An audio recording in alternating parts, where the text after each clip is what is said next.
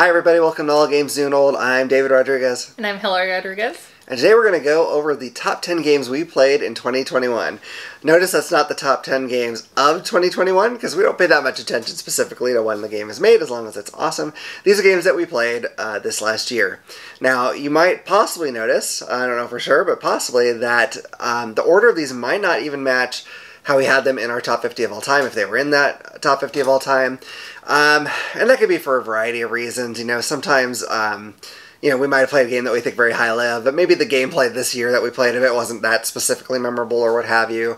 Or maybe just looking back, we just really remember a different game more fondly for whatever reason, even though maybe we think overall the other one could be possibly better in the long haul. Who knows? Mm-hmm. We can talk about those as we get to them if need be. But that's the deal. The best games we played in 2021, some of them will be from 2021. Some of them will be from earlier because we don't have games from the future. How about that? And like our top 50 games of all time, we don't know what's on each other's list, too. So absolutely. Kind of surprising. Okay, so kicking off with our number 10. My 10th best game I played this year was Dinos Not Assembled. This is a cool family game where you are trying to basically fill your museum with dinosaur skeletons and competing with the other people to do so. You could steal from each other, but the security guard makes it so somebody can't be stolen from over and over and over again. It's a really smartly designed game, and it's really easy to learn. Great for kids. I just like it because it really is truly a game that we can play with our whole family, and it works really well. And I just think it's super well designed. So I can't say enough good stuff about that game. We did a review of it. Please check it out. It's awesome if you want to know more. But anyway, that is my number 10, Dinos Not Assembled. All right. I'm going to put a little caveat on my list here real quick before I get going. There's some games that we played that I really enjoy, and they're always on the top of my list. If it's games that we have played a lot throughout the years, I didn't include them in my list. So, Marvel Legendary games are not on my list because we play it so often and we've played it for several years. So, I took some of those games off of my list. So, makes sense. I tried to kind of limit my list to either new games that we played this year, or we may have played it in previous years, but we only played it a couple times. So, it still felt like a new game. So, my number 10 is going to be Progna Caput Ragni. It's a Euro game based off of history, and there's a lot of different ways that you can win. You're trying to build a bridge, you're building the city walls, you're building the market. There's all sorts of different ways that you can win, and there's all sorts of different tracks. It's actually it's a lot to keep track of, but once you play a few rounds, it's a really easy game to learn. And I just really like that wheel mechanic of picking what action you're going to be taking. That is super cool, for sure. All right, my number 9 is Soldiers and Postmen's Uniforms. This is just a solo game, so she didn't play this one, I don't think, unless you snuck down and played it on your own. I really only kickstarted this game because it has a postal theme, and I work for the post office, so I don't know. I just felt like I had to. But it's really good, though. I'm not really into historical war games, especially not the era since gunpowder historical war game. Not usually my thing. But really interesting story in this one, where it's the first day of World War II, and the Germans were invading Danzig, and they wanted to take 2 buildings, one of them being the post office, and these people who were not soldiers for the most part had to hold up there and try to defend the post office as long as they could. The real battle lasted a day, and at the end it didn't go so well for the postal employees. But in this game, you're trying to get as many to survive as possible, and it was just it's interesting because it's really just basically a tower defense style game, I think. But after I played it enough to review it, I still was thinking about it. I haven't gone back to play it yet, but I definitely will. I don't know, something about it really good, and I think it gave me more of an appreciation for that situation in history. So if you like solo games, and it is purely a solo game, you cannot play it multiplayer, I highly recommend it. Soldiers and Postmen's Uniforms is my number 9.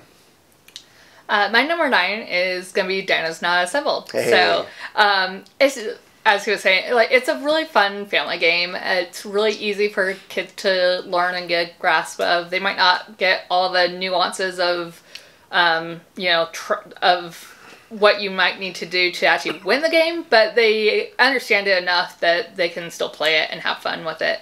And even for adults, like, I think it's a really good intro level game to introduce people to games that that are, maybe just familiar with, like, the Hasbro Chutes and Ladders, Monopoly, and kind of your more classic games. It's a theme that people understand, and it has a lot of the base mechanics that a lot of other more hobby board games use. So it's a really good way to introduce people into the hobby board games. Absolutely. Fantastic game. Speaking of crossovers, my number 8 is Praga Kaput Regni. It's funny that we have these so close to each other. Everything she said, I love the action selection wheel mechanic thing. It's so smart. There might be other things like it out there, but I haven't seen anything else like it. It also made me want to try more Euro games, which speaks, I think, very highly of it. I think part of that just has amazing table presence. It looks stunning on the board. It's really a pretty game.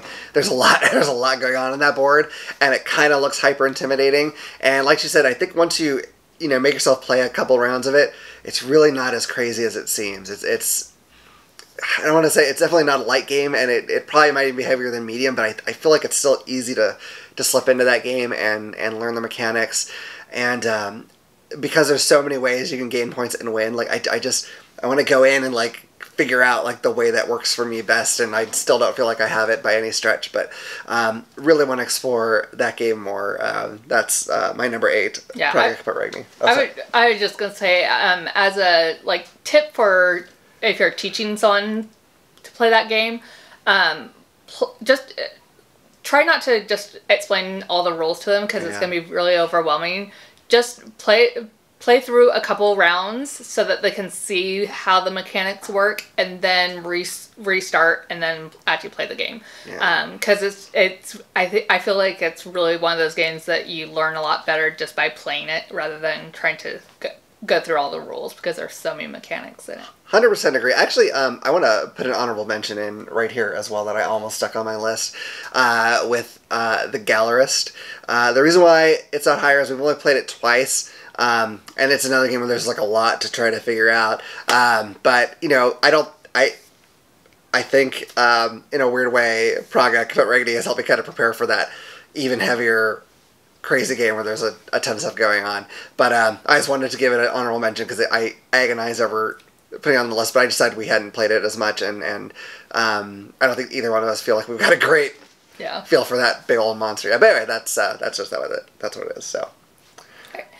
So my number 8 is going to be Marvel United. It's a really fun Marvel universe game. I really like the chibi models. I know some people don't like the chibi artwork, but I think it's really cute. And it's a fun game too. It's not just here's a game that's Marvel. Like, if it was skinned to anything else, I think I would still enjoy it. It just has a little bit of an added bonus because it's Marvel themed, but I really enjoy it, and I think it has a lot of replayability because you can change the characters and change the bad guys and change some of the locations and stuff like that. So. Yeah, definitely. That's also, I mean, that's a great family level game too, but that, people who are just playing with kids can also enjoy. So I didn't follow quite the same rules as she did in making the list. My number 7, I did put Legendary, a Marvel deck building game. The reason being, I probably would have left off this list too, except for like we did the or are doing, depending on when I decide to release everything, the review for the base game plus the Annihilation expansion, and I just so loved the scheme we played in the Annihilation expansion, where you're like Humanity on Trial or whatever it's called, that like I was like, man, that was so cool. I want to do that again with like with heroes and villains I know better, but just like use the same scheme. I really, really liked it, and I just kept thinking about it, so I can't reasonably leave it off this list. So I guess if you want to get specific, it's Legendary with the Annihilations expansion, specifically that scheme. Ta-da! Anyway, but it was great. I want to play that. It was a lot of fun. I just want to do that scheme some more. Just, maybe do different heroes for it. But yeah. Not there's anything wrong with heroes in the box. I just don't know them as well. So yeah, that's my number 7. A legendary Marvel deck building game with Annihilation expansion, especially that scheme. My number 7 is Eon's End. It's a pretty new game. I think it... Well, it's new for us. I think it's been out... I want to say 2016. I don't know if I'm right about that. I'm making things up, but it's been out a few years. But it's a deck building game, and you're I want to say priest, but that's not really. You're like wizard people. Yeah, so you have magic abilities, and you collect different, and it's a co-op game, deck builder game where you have this main big bad guy, and then you have his minions that you're trying to take out, and you're trying to protect the city. And it was just a fun game, and I really enjoyed it. So I want to play more of that. Absolutely. All right, my number 6 game we played this year is Summoner Wars 2nd Edition. It's just so good. It's so good. I just like every faction feels very unique. The rules are honestly pretty dead simple to figure out. It's just the strategy is very complicated. I recently got like the new little set that has like Tundra Orcs and something else, some other kind of... There's lots of elves. Anyway, and I haven't even opened it yet, but I want to try those. But I want to try like all the combinations of everything, and that's going to become less and less possible as more of these things come out. But just so good, so fun. I think also easy to teach, but like just... The strategy is incredible in that game. It's a fun game. Like it just barely got pushed off my list, just barely. So it was a fun game. I do feel like some of the races might be a little unmatched with other ones, but maybe it's just we haven't learned all the tricks for those races. So yeah, I have a feeling more plays are gonna make things maybe seem a little even. I know that the faction that we thought was like the unstoppable force, other people said is actually pretty weak. So I think it's just they're also a very straightforward faction. So I think maybe once we've mastered some of the other tricks of the other ones, maybe those will be a little more easy to deal with. So I don't know, we'll see. But regardless, it's also not an extraordinarily long game. So even if you do get a weird matchup, it's not, I don't feel like it's that huge a deal. So anyway, just really liked it. Summoner Wars 2nd Edition, fantastic game. It's my number 6. My number 6 is Cowboy Bebop Space Serenade. If you like the anime, you're gonna like this game. It really plays off of the show. It has the same bad guys from the show. A lot of the artwork is straight from the show. It's another deck builder game.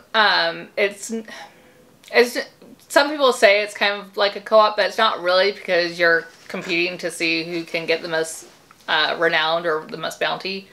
And so it's really just, it's basically just when Vicious comes out that it kind of becomes a co-op. So it's almost, it's kind of all for one up until Vicious comes out. And then when Vicious comes out, it's like, okay, now we all gotta get in here or we're all gonna lose. So, but you still want to get them more than anybody else did. Yeah. Like it's weird, like, thematically you have the same goal, but I think in gameplay-wise you're still pretty much competing straight across, so... But yeah, it's a great game. Yeah, and one of the mechanics I really enjoy in that game is the fact that each character has 2 abilities, and one of the abilities anybody can use if you're in the same spot. So, like, if you're playing as Faye, you can still use Ed's ability. You can still use Ed's ability, one of Ed's abilities, as long as you're in the same spot as Ed. And I think that that's kind of a cool mechanic that I haven't seen too much in other games. Yeah, totally agree. I like that a lot too. Awesome. Okay, so my number 5 was The Menace Among Us. This is a game in which you are on a ship that is losing oxygen and power, and you're trying to, get everything up to a survivable level, but someone on your ship with you is actually working against you. Why they want to suffocate and die in a ship? I don't know, but I assume they have another plan. But you know, like I love the trader mechanics in games, but so many of those games are really quite long. It can be hard to get them to the table, especially with people who maybe aren't so sure about the trader mechanic thing. But The Menace Among Us is really pretty dang quick of a game. And I think because it's so fast, it's a lot easier to like have some kind of like, you know, playful talk and accusations. It has the tension, but it feels less serious because you're not like, okay, we're gonna play this for like 3 hours, so we gotta make sure we know. And you know, I don't want to say it's not impactful because it definitely is, but like I don't think anyone is going to come away with as feel bad a thing if they get screwed at the end because of the trader. It's different than some of the other games, which I still like a lot. But I like how quick this one plays to get, you know, a similar sort of experience. It's just fun. I highly recommend it. It's great. Yeah, in general, I'm not a fan of the trader mechanic in games, but it didn't bother me as much in this one because it is quick. And also, like, even if you are the traitor or get accused of being the traitor and you get sent on the outputs, I don't remember what it's called, like, you can still actually you can still play some cards and still play. It's not like, oh, well, I've been outed, so now I'm out of the game and just watching them play. So you can still kind of have fun even if you are kicked out of the group. Definitely. Yeah, very cool. So my number 5 is Gloomhaven Jaws of the Lion. I really like that game a lot, and I like how compact it is and streamlined they've made that game. I like that the maps are just in a book, so we don't have to bring out these really big you know, we don't have 50 game tiles that we're trying to sort through to find the next piece that we need. And I'm enjoying the storyline so far that we've been playing too. So I'm excited to play more of that. Yeah, it's such a brilliant way to teach a very big, pretty complicated game. The way just kind of like the first few missions, it just kind of like, well, here's some very basic rules, and now we're going to add in this, and now I'll add in this. Great way to learn what I think would otherwise be overwhelming to a lot of people, especially since this is sold in like Target.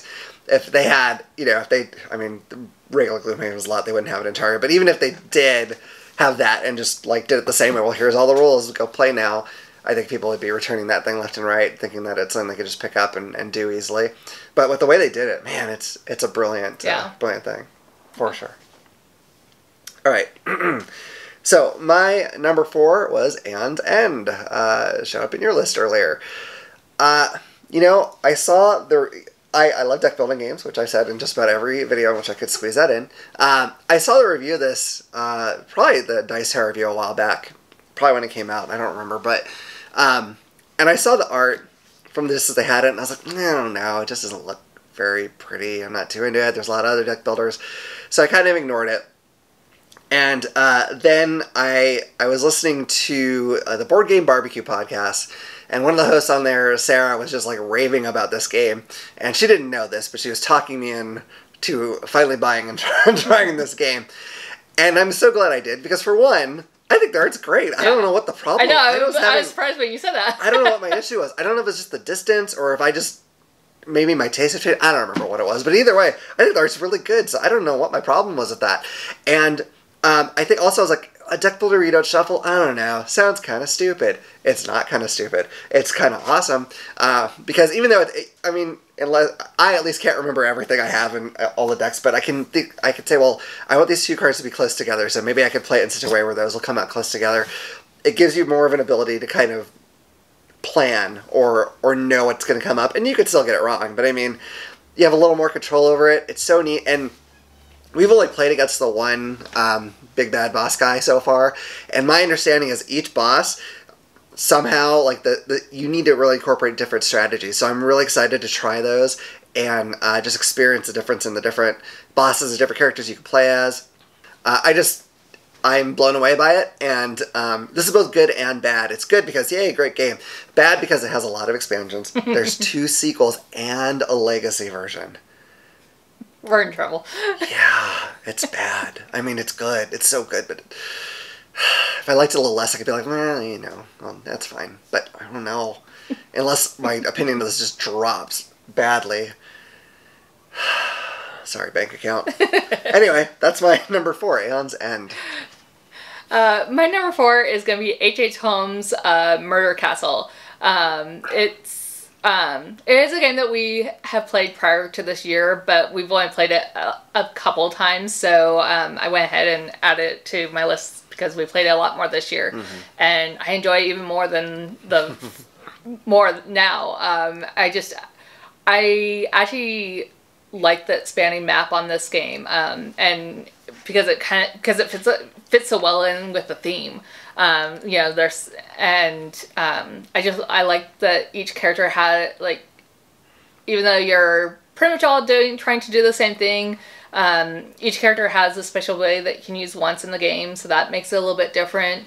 And the starting items that you've collected is a little bit different. And then just depending on how many players H.H. Holmes moving around the castle is going to be different each time. So each time we play it feels a little bit different, even if we're playing the same characters. Yeah, this came out on Kickstarter, and I know I've said very often I don't delve deep into the details, but I can't tell you how much I didn't delve deep into the details. I was like, an H.H. Holmes games and it's coming out on Kickstarter? Cool. Backed. I didn't even look at anything else. H.H. Holmes game? Backed. This could have been garbage. It could have been so bad, and it's not. It's so good. I'm really glad that I took that particular risk. So, well worth it. Yeah. Awesome game, for sure. All right, my next 2 games, I'm going to bet are going to be crossovers. I don't know yet. That means I think they're both high up on her list, but we'll see. I could be wrong. But I bet you anything. But we're not doing 2 at a time. So we're doing number 3. Number 3 on my list is Bullet Heart. Bullet Heart is this crazy game that's supposed to be reminiscent of a bullet hell or shoot 'em up game, and your various anime women who all have a different theme to them, and it's kind of also like Tetris because the pieces are coming down your board that are going to hit you, but you can send them over there if you can get certain patterns to show up and manipulate certain ways. It has a soundtrack that's amazing. It's super, if you play timed, which is I think my preferred way, it's super, super tense and crazy. You can play it co-op too, which is also awesome. Sometimes when you have both ways to play, you end up just playing one because one's good and one's eh. But I think both of these modes are great in this game. Yeah, it's killer. It's an awesome game. I already got one of the little expansions, Bullet Orange, and Bullet Star is coming whenever that comes out. So anyway, they hooked me. Dang it. It is a fun game. I've said it a few times. I do like how it reminds me of Tetris because I really like the game Tetris. However, it didn't actually make my list. What? So. Okay. I'm surprised. I'm very surprised, but it's okay. My number 3 is going to be Twisted Fables. It's a head-to-head deck building game, and it's a game that you're playing as different fairy tale heroines: Snow White, Red Riding Hood, Little Mermaid, Matchstick Girl. There's a whole bunch of them, and we got the Kickstarter one, so we got some extra characters too. But it's a really fun, fast-paced game, and there's some characters that are very kind of from the get-go they're really good, and then there's others that are kind of a slow build. And so that's another game where I think depending on who you're playing, you might have some mismatches where the characters might not be very good fighting against each other. Because if you have someone that's really good up front versus someone that's kind of a slow build, you might not be able to actually turn it around. But it's a really fun game, and I'm excited to see what expansions they come out with. Me too. Okay, my number 2 game is Quirky Circuits. I bought this entirely because of who designed it, Nikki Valens. Otherwise, when I looked at it, I was like, nah, it doesn't really appeal to me. You're Count on a Roomba. Yay. But that's not the only thing you are in this game. There's a few different robots, but wow, this game is fun. Wow, it's so much fun. We played it with a couple different couples, and it's this crazy co-op programming, but you can't really communicate other than saying beep boop, but you could go beep boop, which does it really mean anything? But you think it does. And, like, it's just so great. Even when you disastrously fail, it's just hilarious. The production quality on this is amazing. Like, the book of scenarios is so fantastic. The little models are really cool. I can't recommend it highly enough. And it gets rid of the problem in co-op games of having an alpha gamer. You can't have someone really telling you because they don't know what you have and they can't communicate anyway other than beep boop. So, fantastic co-op game. Really, really love it. I don't think there's going to be expansions for it in the future. I could be wrong, but we have plenty of scenarios to still go through, and I don't mind repeating them. So, lots of gameplay for us in that game in the future. So, Quirky Circuits is my number 2.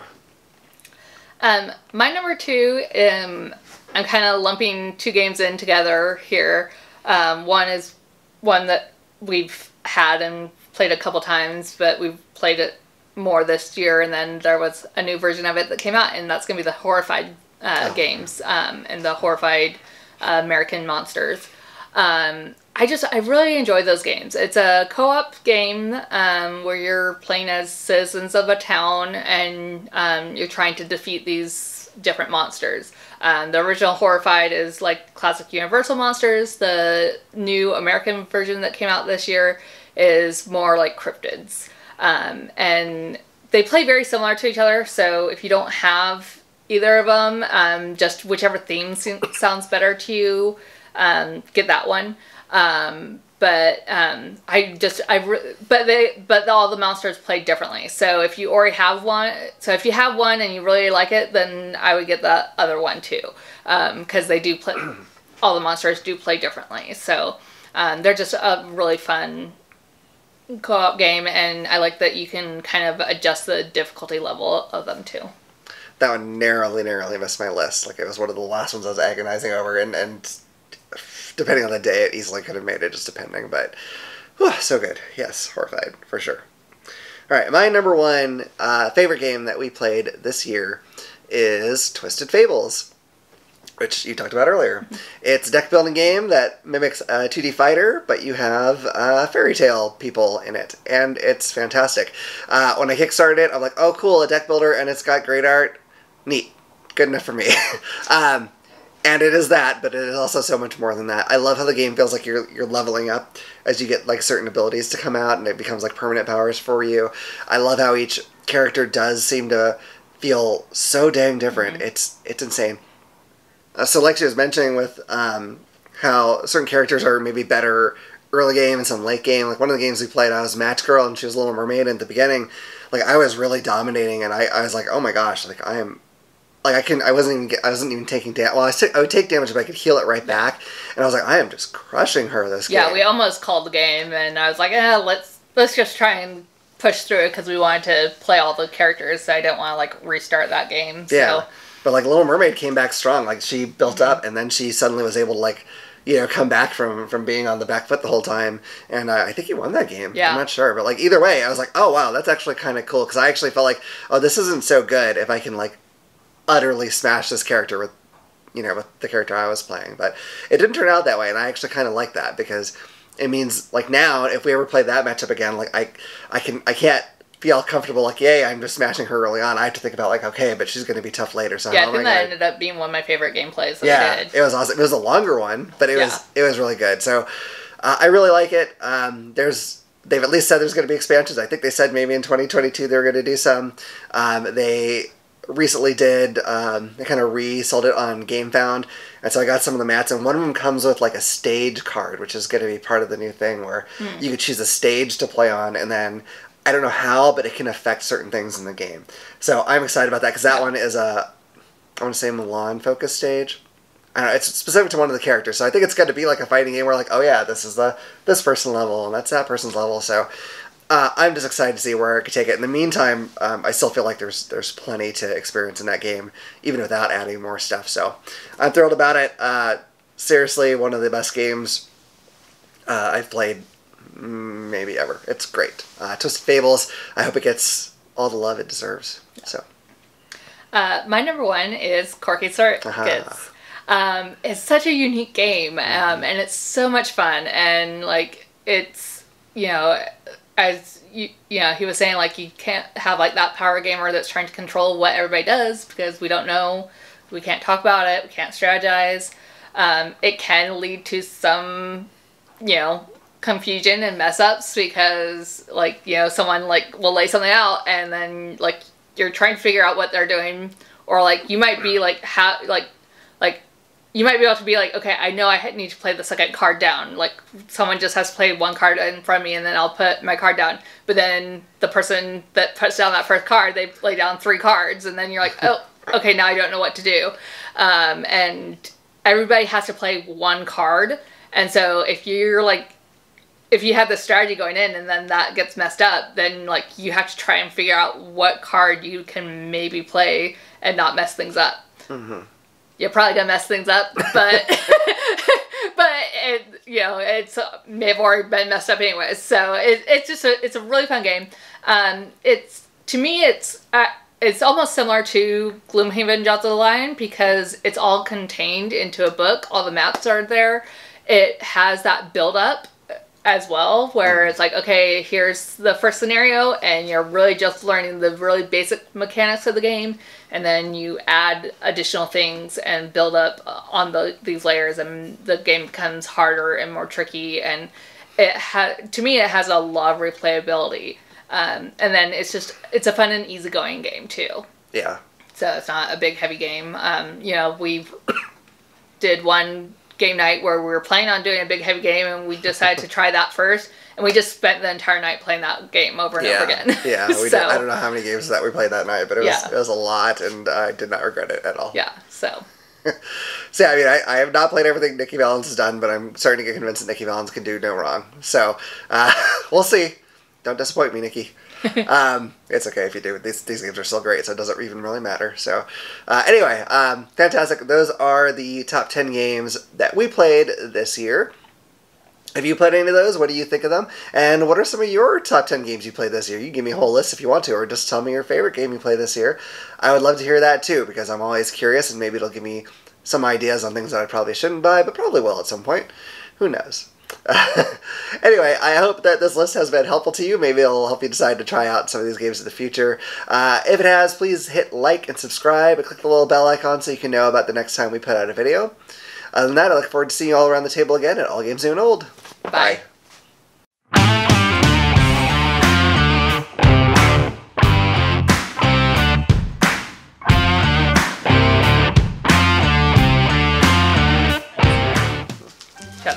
Something left to fall. Blooper reel. Yay! You're playing as classic fairy tale heroines. Little Mermaid, Sleeping Beauty, Snow White, Red Robin, Matchstick. Robin Hood? I said Red Robin. You said Red Robin? Oh. Yum. Sorry. That was funny. Now you got me completely sidetracked.